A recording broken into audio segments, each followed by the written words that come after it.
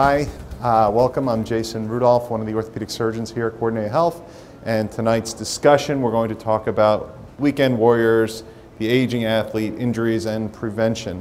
So I'll do a little talk at the beginning from the orthopedic perspective. Then we'll have some other speakers later talking about the physical therapy end and rehab end and prevention end of injuries. So the weekend warrior ranges in age from 8 to 80, or 90 or 100 in today's day and age.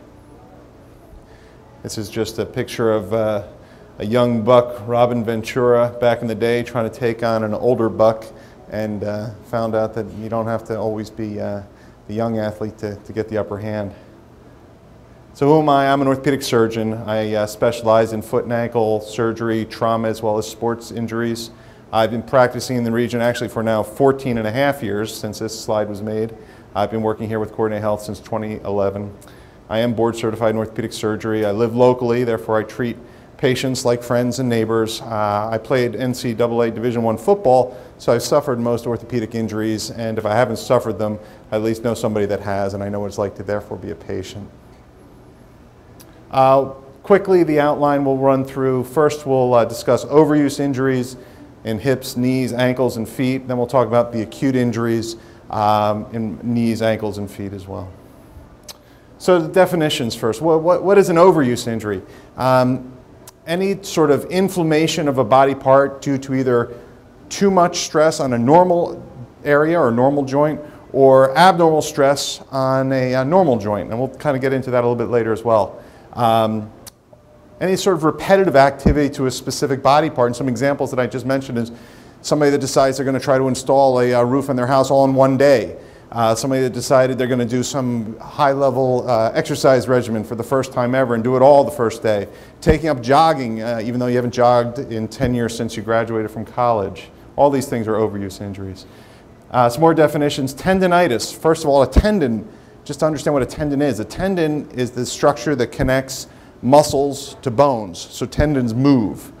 Bursitis. The bursa is actually this little fluid-filled sac between the skin and a bone, and they're in all different areas in our body, and the concept is to decrease friction between the skin and the bone, or between muscles and bones.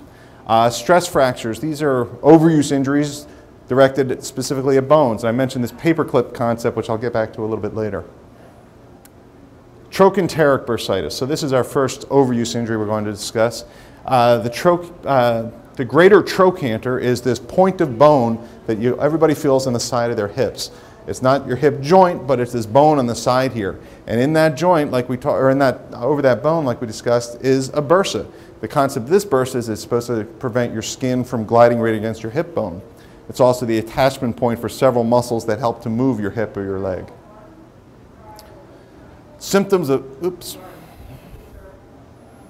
symptoms of trochanteric bursitis. Again, it's pain localized right to the side of your hip. If you roll onto that side at nighttime, it may wake you up. Some people feel pain radiating down the side of their leg. Risk factors for developing trochanteric bursitis. This is again an overuse injury, so repetitive activities such as bicycling, stair climbing, or running, or on occasion somebody will fall and think they broke their hip, well in fact they've just landed on the side and really inflamed that bursa on the side of their leg. This is just a rendering of this trochanteric bursa. If you look on this side, this is the hip joint, so this greater trochanter is this part of the bone sticking way out on the side, and the bursa is on the side here. So if you look on the other side where the muscles are, this bursa is right on the side underneath this muscle over here. Okay. Treatment for trochanteric bursitis is almost universally non-surgical, and we'll mention with all these overuse injuries, you'll see there's some repetition on how we treat these things. So non-surgical activity modification, whatever that set this thing off, we want to either stop it or at least cut back on it. NSAIDs, that's our formal term for non-steroidal anti-inflammatory drugs. In other words, ibuprofens, naproxens, and some of the prescription ones that we use. Cortisone injections. Cortisone is a liquid form of an anti-inflammatory, and when it's in a liquid form, we can now inject it. So these are, if you ever hear about somebody that gets a steroid shot in an area. And physical therapy, which again we're going to get into a little bit later, is a real important part of these sort of things. Stretching programs, strengthening, and sometimes even just changing your gait pattern and how you walk. Surgery is almost never indicated in trochanteric bursitis. On occasion, somebody will have this for years and years and years, and the only options left are to surgically remove the bursa. Patella tendonitis. Now we're dropping down a little bit later, and again, this is another one of these itises. This one's the tendonitis of your patellar tendon. The patella tendon is a very important structure. It connects your kneecap to your leg bone, so it's extremely important in just about every activity: running, jumping, kicking, even just walking. Symptoms from patellar tendonitis include pain along the length of the entire patellar tendon. It can be intermittent or can progress to being persistent throughout the day. This is now another rendering of the patellar tendon, so no muscles are seen here, but this is your kneecap, and this important structure connecting your kneecap to your leg bone is this patellar tendon. Causes, again, overuse. This is one of the more common overuse injuries that we'll see. Due to repetitive stress on the patellar tendon, which can cause multiple tiny little tears in the tendon. If those tears are continued to undergo the stress, sometimes they can either not heal or turn into more of a chronic problem. Risk factors, again, high intensity or high frequency of specific activities. If you're jogging and then decide that you're going to make it into a marathon, that's an increase in a specific activity level. Overweight sometimes can contribute to it. Tight leg muscles, I mentioned the quadriceps here, and a muscle imbalance is something that we'll see in more of our athletes that decide they're going to do a lot of squats or a lot of leg extensions, but don't balance it out by getting their hamstrings just as strong. And that's something I'm sure the therapist will talk to you about in a little bit. Treatment, again, remove the stress. In this case, rest doesn't mean no physical activity at all, but just modifying your activities. If jumping and basketball or volleyball are the things that set this off, we can still keep you in shape, just changing your activities, maybe more of a elliptical or a recumbent bicycle. Physical therapy plays a key role in patellar tendonitis. Again, surgery, like most of these overuse injuries, is rarely indicated, and usually only conservative techniques have failed for up to 12 months before we ever discuss surgery. Achilles tendonitis, another tendon. Now we're moving further down the leg. This is the large tendon that connects your calf muscle to the heel bone. The blood supply is sort of important in the Achilles tendon. The blood supply comes from two spots, either from the muscles above or from the bone below. Therefore, there's a middle section of that tendon that has a poor blood supply, and anything that has a poor blood supply is susceptible to both acute and overuse injuries. Symptoms, what you would expect: pain along the tendon. Sometimes the pain is just at the end of the tendon where it connects to the heel bone. Sometimes it's in the tendon itself. Again, can be bad after exercises, or at some point it can be persistent and just painful throughout the day. Similar treatments and risk factors again. So overuse injuries, repetitive activities, this microscopic tearing can occur. And again, if these microscopic tears turn into chronic tears, turn into scar tissue, then we're on to something called tendinosis, and a little bit fancier term, but in general, just think now that instead of having a normal tendon, you have a big, thick, scar-filled tendon. And again, a little artist rendering. This is looking at your leg from behind. So the red are the big calf muscles, turns into a band of tissue, turns into our big, thick Achilles tendon that attaches to the heel bone. Treatment, again, like all these things, primarily non-operative.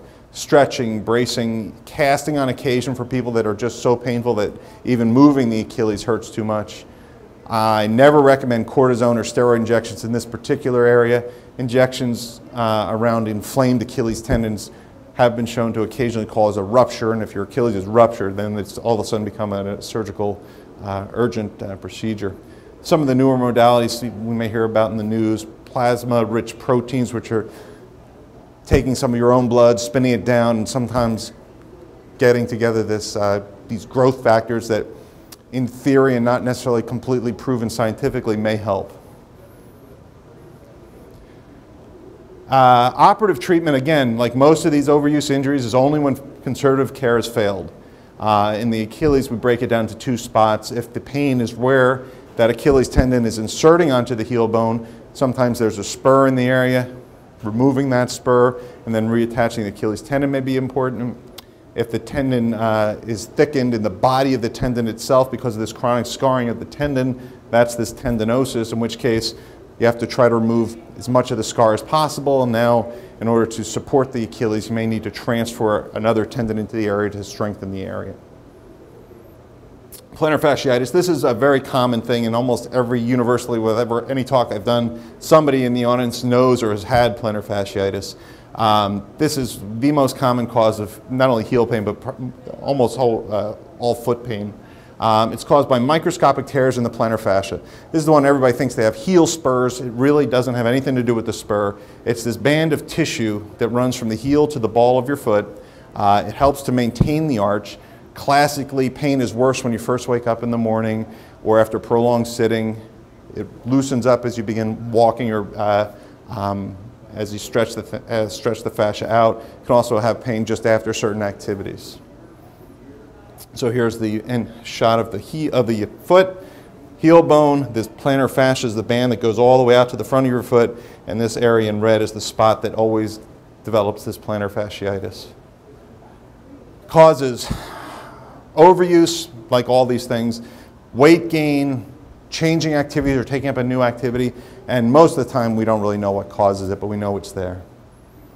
Treatment, again, is almost always non-surgical, and obviously I wrote it down 3 times. Stretch, stretch, stretch, and there's a million ways to stretch, both on your own, through physical therapy, or we add orthotics, which are inserts in your shoes, night splints that stretch you out throughout the night, and again I put in NSAIDs, which are the anti-inflammatory medications. Surgery is very rarely indicated, but does occur. This is a very common problem, therefore not everybody gets better, so maybe 5 to 10% of people with the severe symptoms that don't get better over 6 to 12 months may require surgery, and the surgery essentially is the ultimate stretch. We release that band of tissue. Stress fractures. Now we're talking about overuse injuries localized to the bone. And this is this paperclip concept I was describing. If you imagine taking that paperclip, stretching it out and bending it, first it gets warm, then you keep bending, you get tiny little cracks in it, and that's when you're in that stress fracture level. If you keep bending, it can break in half, and that's when we'll see actually a fracture on x-ray. So most of the time people will come in when it's at that point where the paperclip is a little warm and has tiny little cracks in it. Stress fractures can occur anywhere, primarily in our weight-bearing joints, so the tibia or your leg bone, your heel bone or your calcaneus or your metatarsals, very commonly, which are your foot bones. Diagnosis, usually again the x-rays are normal. We're in that early stage. Sometimes either an MRI scan or a bone scan is required to actually improve the diagnosis. Treatment, simple. Stress fracture, eliminate the stress. How do you do that? Change the activity. What if you develop this from running? Unfortunately, you have to stop running for a period. Casts, boots, braces. We have some newer modalities, including bone stimulators for people that just don't seem to be healing. Injections, this is getting a little bit out there, but in general, surgery is very rarely indicated. The majority of the time, these will heal on their own once we remove the stress. Hallux rigidus, easier way to think of that is arthritis of your big toe joint. It's essentially wearing down of the cartilage where your big toe connects to your foot joint, so where your phalanx connects to your metatarsal. It's extremely common in former athletes and runners. This joint takes a high amount of stress, particularly during running and jumping sports, so if it takes a lot of stress, eventually it can wear down. Causes, again, it can either be from an overuse injury or a single hyperextension event, the turf toe injury. Everybody always remembers the old linebacker from the Steelers, Jack Lambert, who had to retire because of turf toe. It's not really the turf toe, it's the arthritis that develops afterwards. Symptoms are pain right in the front of your foot, swelling, bony deformity, and limited motion to the joint. Diagnosis is usually done in the office where it hurts. X-rays confirm arthritis. And treatment, we always try non-operative treatment for these sort of things first, changing your shoes, perhaps an orthotic with an extension that lets the toe, limits the toe's motion, steroid injections, and oral pills. Ultimately, surgery may be needed for hallux rigidus or arthritis. With mild arthritis, it's one of the, we can try a clean-out surgery. We just shave down the bone spurs, try to loosen up the joint a little bit. If the arthritis is severe enough, then the primary treatment is an arthrodesis, where essentially we take that joint and fuse it together so it becomes one big bone. Once it's one big bone, it can't hurt, doesn't move, and people do very well and are very active afterwards. Now we're to some of the more common acute injuries or traumatic injuries. A torn meniscus, we're in the knee joint. The meniscus is essentially the shock absorber cartilage between your femur and your tibia bone. There's an inside one called the medial meniscus, an outside one called the lateral meniscus. Both are these C-shaped cartilages. They have a very poor blood supply, unfortunately. Only the outer third have a blood supply, so therefore only the outer third has the potential to heal if it's torn. Causes of a meniscal tear, either a twisting injury to the knee joint, a hyperextension injury, or again, these can be repetitive injuries, particularly in the older athlete, when the cartilage loses some of its moisture, loses some of its integrity, and all of a sudden can become more prone to tearing. Symptoms: knee swelling. Classically, patients will complain of catching, locking, instability, feel like there's something caught in the knee joint, causing loss of motion. Diagnosis is done both clinically, one of us pushing on the knee, twisting the knee, and ultimately MRI scans are very useful at diagnosing a meniscus tear. Here's a pretty awful knee injury, which hopefully none of us will ever have to endure. So the torn meniscus, unlike overuse injuries, usually this becomes a surgical problem. For somebody that really wants to avoid surgery, we can always try injections and physical therapy, but ultimately, if it's a true torn meniscus that's causing pain, catching, and locking within the knee joint, it requires surgery, essentially arthroscopic removal of the torn fragment. By arthroscopy, now we're talking little poke holes instead of big incisions, and we do a lot through little poke holes and small instruments now. Occasionally, and very rarely, you can repair this. That's usually in the very young athlete who happens to have a tear on the periphery or on that outer third. Achilles rupture, very common in what this talk was directed to, our weekend athletes. It's very common in the 20 to 40-year-old, 40, 50-year-old athlete even. Causes an eccentric force on an already stressed tendon. Now that's a fancy way of saying if that Achilles tendon is already tight and takes a little bit more force to it, all of a sudden that tendon can tear. Classically, basketball. You land awkwardly after jumping. You go to plant and move, and all of a sudden you feel something pop behind your heel, like somebody kicked you. Turn around, there's nobody there. Next thing you know, that ankle just isn't moving.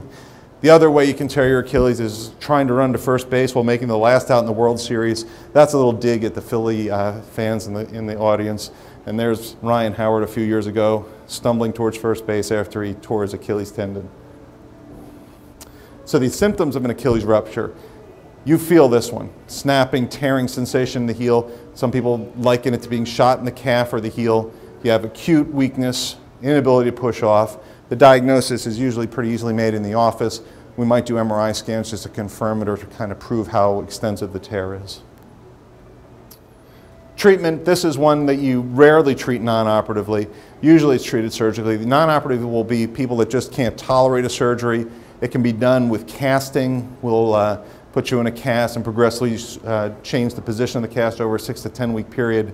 In general, this is treated operatively, repairing the sides of the tendon, starting an early physical therapy program. Usually you'll be walking in shoes by 6 weeks and back to full sports by 6 months. A chronic ankle sprain, ankle sprains we all know. It occurs when you either land awkwardly or land on a plank or a board and turn your ankle, land on somebody's shoe while playing basketball. A chronic ankle sprain is one where that ankle keeps spraining. You hit a rock or a bump and you keep turning that ankle. Eventually, the ligaments, which are the ropes on the outside, are stretched out so much that even through having a strong ankle, even after going through physical therapy and wearing braces, those ligaments are so stretched out that they simply won't hold the foot. And these are the people that end up needing perhaps a surgery to tighten those ligaments. So there's your classic basketball player ankle roll. Symptoms of a chronic ankle sprain: pain on the outside of the ankle, an instability-like feeling where the ankle just feels like it's giving out all the time. It doesn't have to be a huge sprain. It just might be you step on a pebble or a rock and that ankle just tweaks a little bit. The athletes are unable to play in cutting activities, unable to walk on uneven surfaces, even just walking across a soccer field sometimes. Diagnosis, again, a physical examination, where you hurt, an anterior draw sign is a special test that we do just to test the integrity of that ligament to see if it does slide a little bit too much. X-rays are usually normal. MRIs sometimes help out in improving the diagnosis. Non-operative treatment: if that ankle is unstable because you just never went through physical therapy, never developed the strength, then clearly physical therapy is the way to go. get it stronger, retrain the nerves, retrain the balance, get the proprioception back, bracing to prevent it from spraining, rarely cortisone injections. Once you've failed all that, then we get into the operative treatment, an arthroscopy of the ankle, just like the knee. The instruments are a little bit smaller, but the same concept. We go into the joint, clean out all the junk and scar tissue. But in this case, we now have to tighten up your own ligaments. Very rarely do we have to create a ligament. The ligaments are there, they're just sort of stretched out, and our job is to tighten them up a little bit. So that sort of concludes my talk on the aging athlete. Here's a good picture of an aging athlete, and certainly hope that could be his age, or the year, yeah. Maybe the minutes left, so thanks. So my name is Kohler. I'm a physical therapist here at Coordinated Health for about 6 years now, and as you can see on most of the slides, Dr. Rudolph talked about physical therapy was an option for pretty much any injury here. Some of the concepts of this weekend warrior that you see are overuse injuries, overweight, you're having alignment issues, tight structures, and weak structures. Sometimes it's one of those, sometimes it's all those, but in a combination, that can result in an injury where you might need physical therapy. So he spoke of the trochanteric bursitis here and how that bursa sac, which is a fluid-filled sac to help the tendons and the muscle move over there, gets inflamed. When you come to therapy, we look at your alignment, we look at your strength, and that combination can cause more inflammation there. So what we're going to attempt to do is address any imbalances. If you have weak hip muscles, if you have tight hip muscles, sometimes that results in more friction. More friction is going to cause more inflammation there. So that's typically how we address that. We also use modalities. We use ice, we can use ultrasound, but again, the most important thing is just working on those imbalances. I think the next one's the knee. Very similar with patellar tendonitis, I would say, as far as overuse injuries, weekend warriors and athletes, this is one of the most common things we see. A lot of times, a knee problem is not just a knee problem. Sometimes we see those muscle imbalances, tightness, weakness in both the hip and the ankle. We treat patellar tendonitis kind of globally when we see the patient. We look at them and we're trying to establish, are they having weakness in the hip, the knee, the ankle? Are they having problems with alignment at the knee? Is it coming from the ankle? We can use orthotics. We can again use the similar modalities, the ultrasound, the ice. There's a new product that's been used the last couple of years, kinesio tape. We do use that usually with acute injuries to try to just take some of the friction off that. I do have some pieces of the tape if anybody wants to play with that. You can go to the next one. So to address overuse injuries, I'm going to kind of put all the foot into one here, the Achilles tendonitis, the plantar fasciitis, some of the stress fracture issues. So you have a picture, and this is a good picture, that's why I brought it up to here. How many women who are athletes, who are running on the weekends, who are playing sports, are in a high heel that makes their foot like that all day? So we talk about, Dr. Rudolph talked about how stretching is so important, but if you're wearing this shoe 8 hours, 10 hours a day, and then you're expecting to go home and run a couple miles, you're putting yourself at a disadvantage there. You can see that little crinkle right here. That Achilles tendon is going to get tight. So you're going to put more stress on the tendon. You're going to put more stress on the Achilles tendon as well as the plantar fascia. And sometimes that increased pressure, you can see how most of the weight is on the forefoot there. That can lead to stress fractures. So to be proactive is key in this. If you know you wear high heels and you know you're involved in athletics, you really need to be stretching. You can go ahead, a couple slides. The hallux rigidus is something that we do treat in physical therapy. When it gets to the level of arthritis, it's a little tougher to treat. That's when you go to the surgical issues or the surgical options that Dr. Rudolph talked about. We just want to make sure that you have the right flexibility in your ankle, the right flexibility in that great toe, so you're walking normally. Usually what we'll see in physical therapy is you don't have that normal motion that you need in your ankle or your toe. So you start altering the way you walk, increased stresses cause increased pain, and then it starts down the road of arthritis there. Go ahead. The torn meniscus, you can go one slide more there, one more. The torn meniscus is something that we do treat as well, not so much preoperatively. If it is a chronic meniscal tear, something that catches here or there and you have issues where you're kneeling or doing some activity over the weekend where you get it flared up, you can come in for non-operative treatment. Again, the ice, we're going to take a look at everything, make sure the strength's there, the flexibility is there.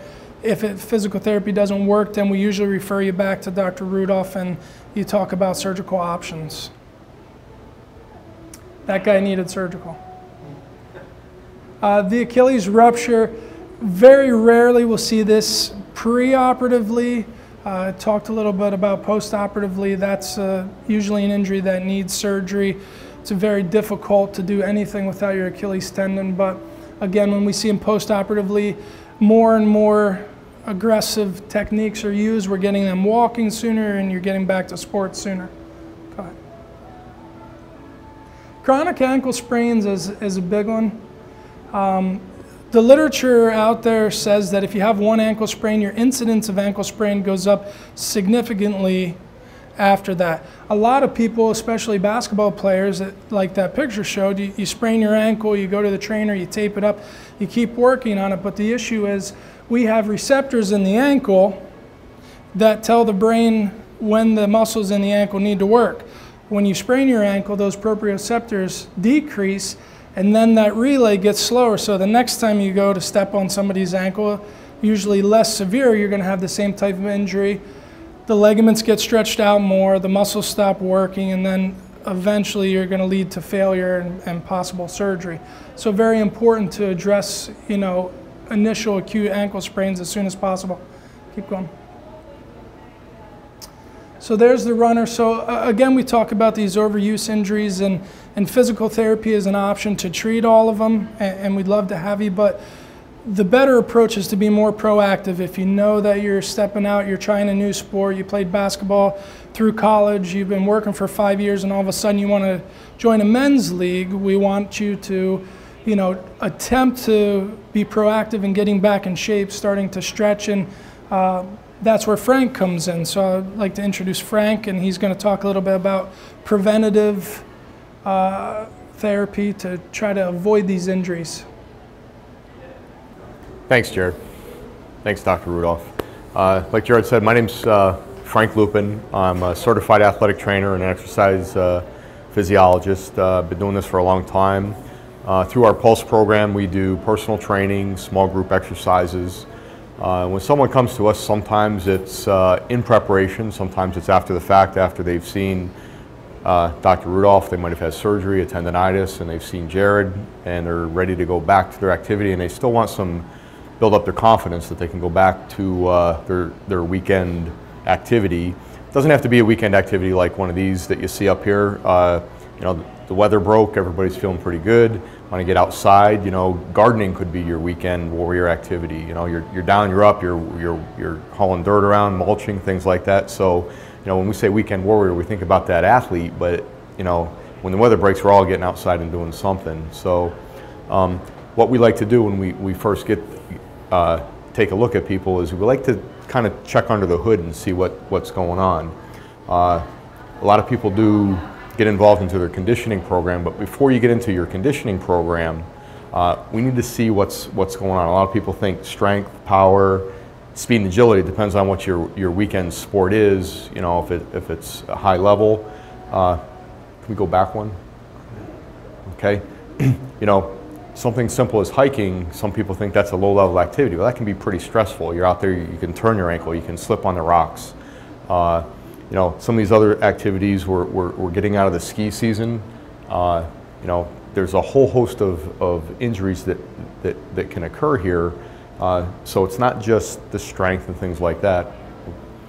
We need to look at the flexibility issues, we need to look at balance, we need to look at coordination, because those things can get us into trouble also.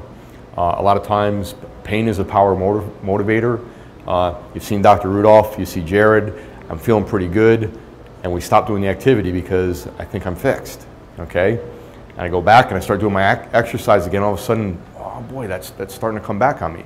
Well, you probably stopped doing some of your basics, okay? And your body's gonna slip back. Our lifestyles are that we sit all week, right? And now I get up and here comes Saturday, you know, I'm ready to go, and we jump right back into it. Well, when we take a look at under the hood, we want to go back to the fundamentals, the basics. That's really what happens, and just kind of give you an idea on what we do with you when you go back into your weekend sports. We want to do a screening. We want to, you know, cardiovascularly is number one, because if without your heart, okay, you're not going to be able to do those orthopedic activities. So I want to make sure that we have a good cardiac system before we go and we start doing these activities. So we'll check heart rate, we'll check blood pressure. We actually take you through a PAR-Q to get a good medical history. Is there a history of diabetes and things like that? Get a clearance that way. And then what we'll do is we'll take you through the musculoskeletal screening, because that's really what you're out there working on, and that's where we see most of our injuries throughout the body. So we want to assess the basic fundamentals of movement when we come back. So when you're in physical therapy, let's say you're in for an ankle injury or a knee injury, okay? That's going to be their focus. They may not have been able to address your upper body. So we want to assess the whole system and see that your shoulders are still okay if you're going out for a tennis activity, all right? So we don't end up with a rotator cuff problem. So we take you through this fundamental movement screen to identify any risk factors that are going to put you at risk for those tendinitises, for a problem down the road. So when we identify that, we're going to look to try to restore and correct any of those deficiencies to prevent the injury and ultimately optimize your performance so that you're going to enjoy that activity, all right? So that it is fun again. A couple of the skiers that came back to me this year that went out west, they were just as happy as could be because, you know, skiing out there, usually it was painful for them after a couple of days. This year they came back after training for a while. They said they felt like kids again. Their knees didn't hurt, their backs didn't hurt. They were able to do more runs and they weren't tired at the end of the day. So you want to get yourself into shape for those weekend activities after you've been sitting all week. So just a couple things, a couple times a week can really make a big difference. All right, when we take you through the screen, we want to look at your abilities, okay? How many of those abilities do you still have, all right? So our screening looks at, basically it's a spin-off of what we call what child development is. It's called the functional movement screen, all right? It takes the 7 fundamental patterns that we had when we were infants and it builds on that. Sports and our weekend activities are really a skill, okay? The body's abilities go back to the basics when we were learning to roll, crawl, kneel, stand, walk. No one was standing there telling us to do more squats or do more crunches to build up our core. It just kind of happened, and that whole system was a neurological feedback from the brain to the muscles. So the software and the hardware were working great back then.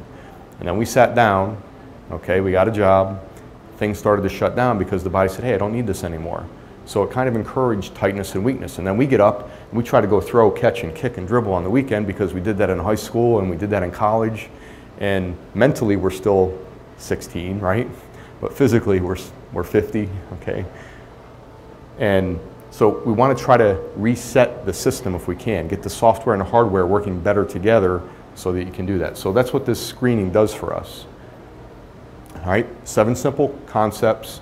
Not everybody can do this though, okay? Some of you in the audience would not be able to do the overhead squat. So we kind of take into account who we're dealing with when we're screening, all right? We put the body in a compromised position. And what that does is that helps tweak out something that might be underlying that you're not feeling yet. And then that exposes that to us and we can say, aha, here's something that might come up down the road that we need to address in your program, or at least correct before we start putting you maybe on a leg press or before we have you do some actual squats. The overhead squat will do that. So one's a hurdle step and those are the 7, and that's kind of what the overhead squat starts out to look like, all right? And we put you in that position. For some of our older clientele, we would have you actually just get in and out of a chair and see what that looks like. How much weight do you use on your arms? Okay, how low can you go? All right, that kind of a thing.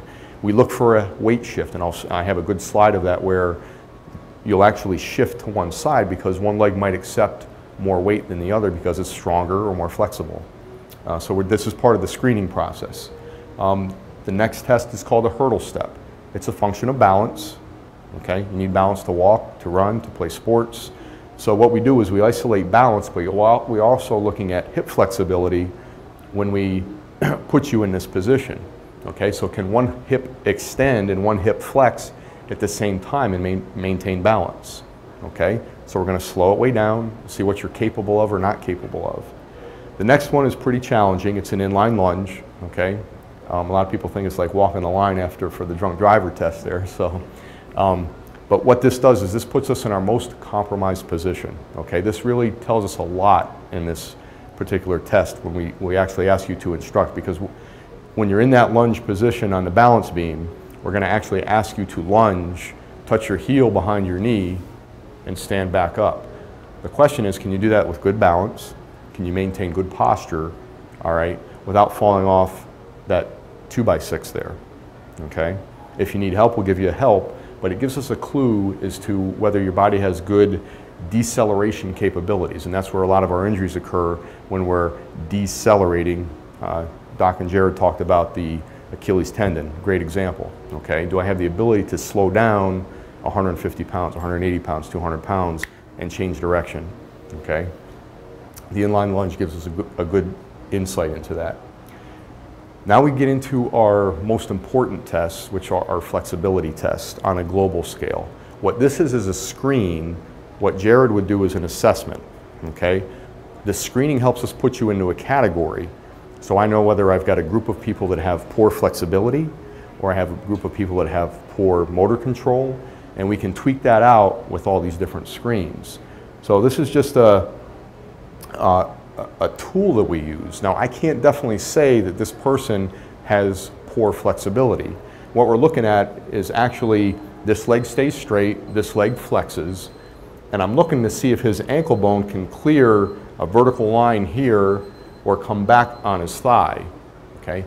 If you can't, that doesn't necessarily mean that you have bad hamstring flexibility. It could mean that you have contralateral, the opposite side leg, hip flexor tightness. I don't know yet, but that gives me a clue that I need to dig a little deeper, okay? The flip side of that is if someone can't do a good active straight leg raise, but I stand them up and they can do a toe touch, okay? I just demonstrated good hamstring flexibility in a standing position, okay? We take gravity out of the picture and ask them to stabilize with their core, all right? That's a clue to me, to our staff, that that person probably doesn't have good motor core control to stabilize their hips and do a straight leg raise. So it may not be a hamstring tightness or a hip flexor tightness problem. It might be a core stability problem.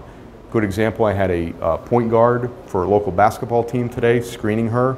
Same thing, she scored fairly low, but she stood up and she was able to touch her toes, okay? Her dad was there, good opportunity to teach, to say, aha, let's see what happens here. We turned on her core with a simple exercise, and her straight leg raise went to near perfect, okay? But that's what we're looking at when we take you through the screen to clear out, maybe it's not a true hamstring problem, and that's what this test can do for us. The next,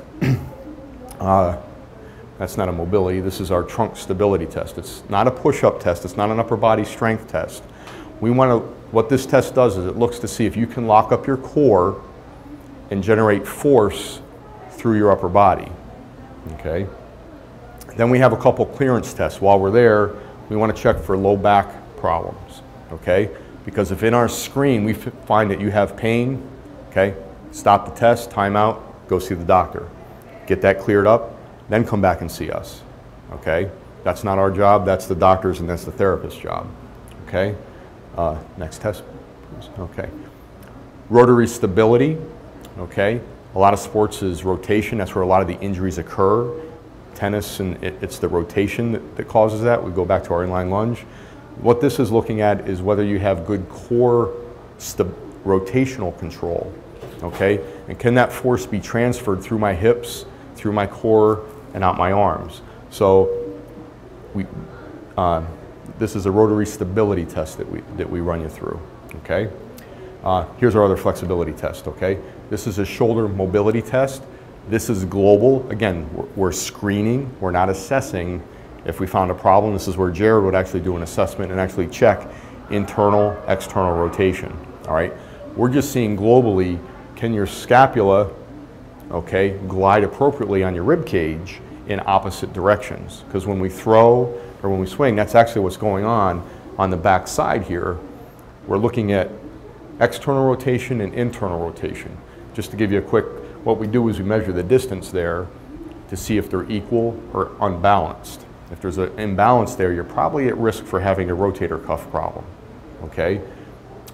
We actually do a clearance test on this one also, which is a simple impingement sign. So after we do this, we look at impingement. If you've got impingement, if you've got pain, you go see Dr. Rudolph, let Jared fix you, and then you come back and see us, and we'll take you to the next level. Okay, so we're looking for those underlying problems, the lumbar, rotator cuff, to make sure I can get you back into the sports and activities appropriately. Here's some things that you'll see, okay, or that we see that we need to fix up before we actually let you go play tennis. This young man happened to be a baseball player, young baseball player, and you can see some things here.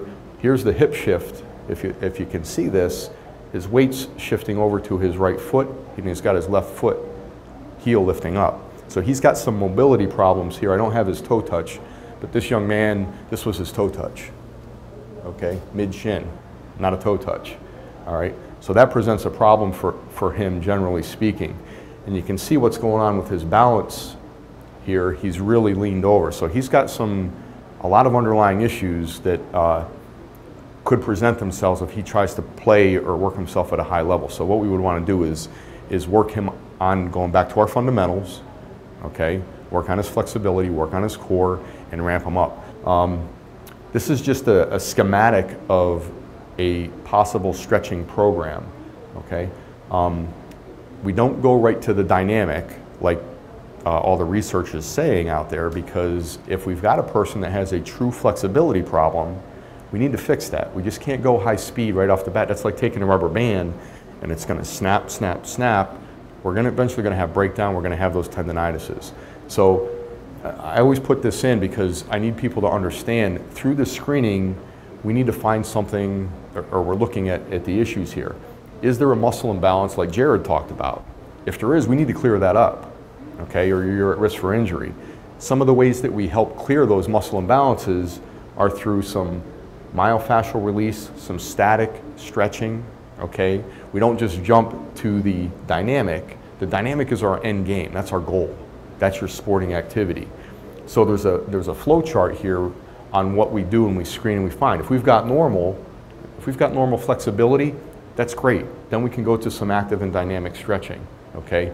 Wake up the core and move on.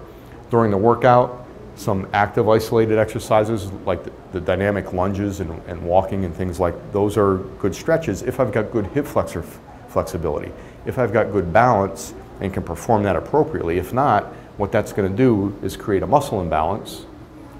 So now the workout actually caused a problem, and I don't understand. It's because we weren't doing it appropriately. Okay, so that's just a little bit about the spectrum of stretching that we are ultimately your goal is to be dynamic. Okay, just a couple pictures of some different active stretches, some foam roll exercises. So foam roll, a partner stretch, which you might see in physical therapy, standing hip flexor, but these are not your typical stretches. Again, you need to make sure that you're doing these appropriately because you can create a problem if you don't do them right, okay? From there, we go into some core exercises, all right? Your core exercises, again, should be done properly. Your core exercises back up the flexibility exercises. they'll enhance the motor pattern that you just freed up. We call it naive motion. So if I stretch and I don't follow up by turning on the opposite muscle on the backside, so if I stretch my hip flexor here and I don't wake up the muscles on the backside, that hip flexor doesn't know, or the glutes don't know, that they work in synergistic patterns that I can actually work better now. So the core exercises wake those patterns up so you work better and prevent the injury. Okay. Then we take it and we put you on your feet. We integrate the stretching with balance and some strength exercises, and that's how you put it all together then at the end. And then that'll enhance your weekend programs. Doesn't take but an hour and a half, 2 times a week, and you can see very good results so that you enjoy your athletic programs. Okay? All right, thank you.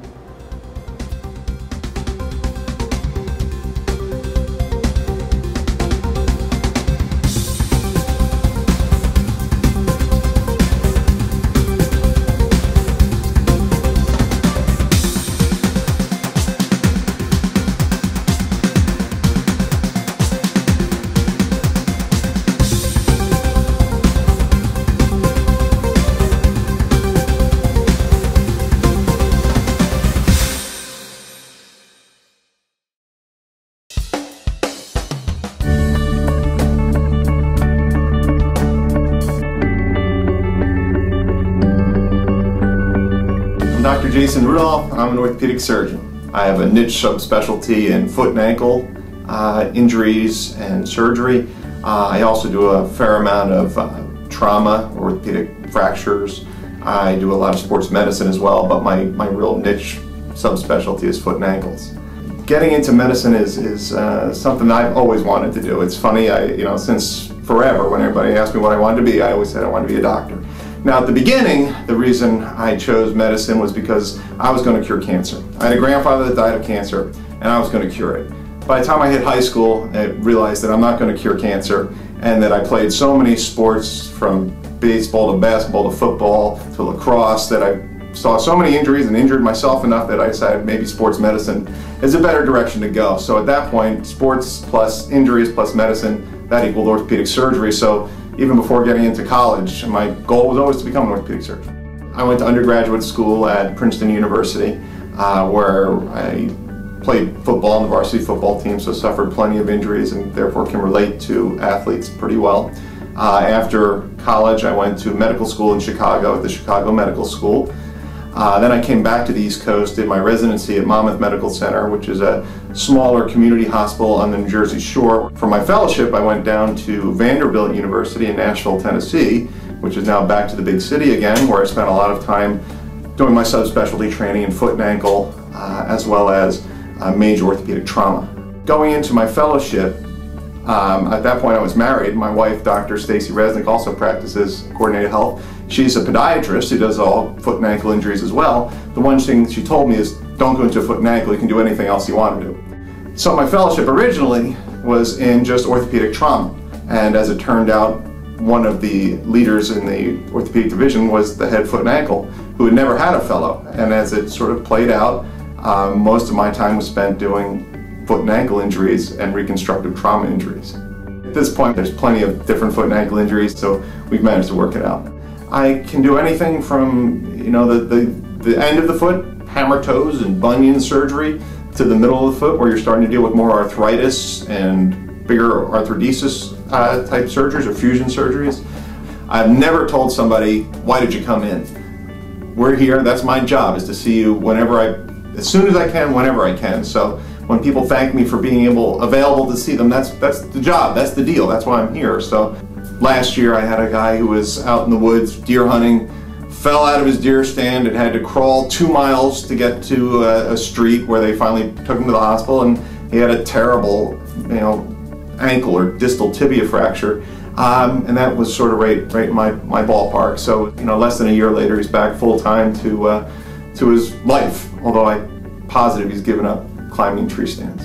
I played sports my whole life. I have kids that now play sports, and now my guys are getting a little bit older. So now I'm still want to be involved. So now I'm trying to become more involved with those guys. And I think since I played sports, you understand the athlete attitude, and you understand the moms and dads and where they're coming from, and it's important as the team doctor or the doctor for the athlete, that even though you know they want to get out there as fast as they can, and you want to get them out there as fast as you can, a lot of times you have to talk from the doctor perspective and make people realize that's not always the safest thing or the best thing for the athlete, even though I know how much they want to get back out there and play. I knew I always wanted to be back in the Northeast. I grew up in New Jersey on the shore. I had family that were from Philadelphia and the area here. And from college, where I played at Princeton, we used to come up to play Lehigh and Lafayette. And I knew the Lehigh Valley fairly well, but now that the Lehigh Valley is this true cosmopolitan area and really a big city, although we're spread out over a large square mileage, we have the ability here now at Coordinate Health where we have 6 podiatrists. We have 2 orthopedic surgeons specializing in foot and ankle injuries that we can offer the complete treatment for any foot and ankle injury.